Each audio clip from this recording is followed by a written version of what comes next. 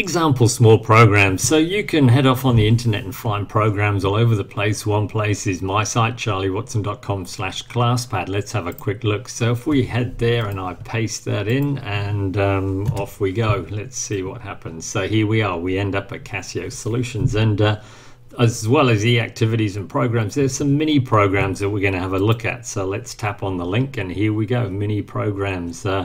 These are for either the old or the new, and basically download one. Say we wanted to download Fact, we just click on the link and it's pretty quick. They're very small little downloads. So that's where you get them from. There's another video that explains how to get them into your ClassPad. So let's assume we've done all that work and we head into main. And how they work is we'll just get the keyboard up. Here we go. And head off to the ABC tab and simply type them in, F-A-C-T. Open a bracket and say we wanted to get the factors of 13. We type in the number and press execute. And two things happens. Here is a list of the factors of 13.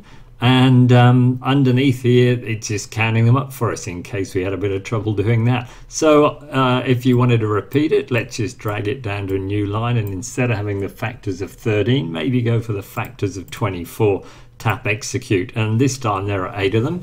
And if you need to recall them at any stage, they're stored in the variable F list. Now this differs from the ClassPad factor. If we use that one, the factors of 24, this gives the prime factorization. So the fact program's slightly different on that one. Let's have a look at PAS. So let's clear everything out the way. Clear all upstairs and go for the PAS one. So we'll grab the keyboard up. What does PAS do?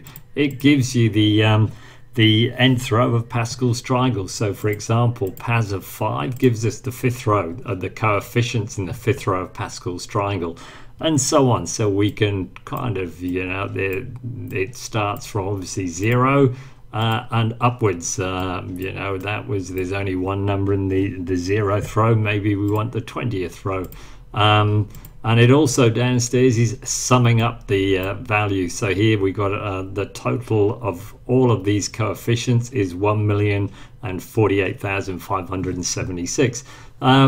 This list is stored in plist. If you want to recall it later for any use, and of course we can tap across here and see all the other coefficients sort of with their symmetry. So that's the PAS. Let's tidy things up.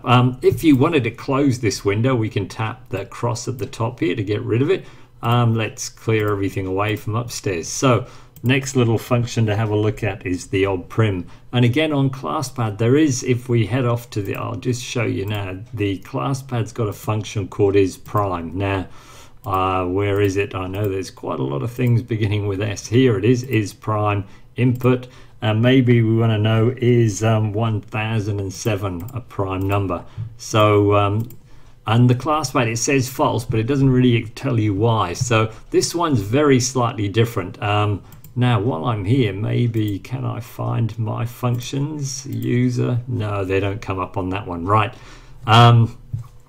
If you did want to find them, we go and have a look in the variable manager, and what you'll find is they end up in this place called the library folder. So we tap onto view, library folder, and here are the 5 that if you download from my site, they automatically end up here when you import them into ClassPad, either here or just in the main folder. And you can see there are the 2 variables created by that other one. So where are we? Where we're going to have a quick go at the old prim one. So we need to go back up to the ABC PRIM, and let's try the same number, 1007, to find out why. It's composite because it's got a factor of 19, so slightly different to the built-in function there. Next up is the scientific notation one. So clear all. Let's do a little bit of a calculation. Say we've got 12 times e to the power of 10. So here we go, back upstairs, and we've got e to the power of 10 or something like that. Tap execute. It's quite large, but for some reason the answer is required in scientific notation. So we head back to the ABC tab and type in SCI, open the bracket, and we'll take the answer. So I'll just head back up here. Answer means the last number that calculator came up with. comma, and say no, that's it. That's all we need, just sign of the answer. And so it's displayed it in the kind of ClassPad format here, but it's also down here in our more kind of usual notation. So it's 2.643 times 10 to the power of 5. One more to have a quick look at, the old turning point function. So I'll close that window, head upstairs, clear everything out the way. And last of all is turning point. So from the ABC tab here, we want the TPT. And this time, instead of taking a number as its argument, it needs something like a quadratic function. So we might have something like x squared plus 8x, take 9. So plus 8x and subtract 9. When we tap execute, ClassPad converts it into the completed square type of form, where we can read off that the turning point, a minimum, is at -4, -25. So there you go, a quick look at some small programs, and there's another video that explains how to write these, and they're not too hard, so maybe you should give it a go.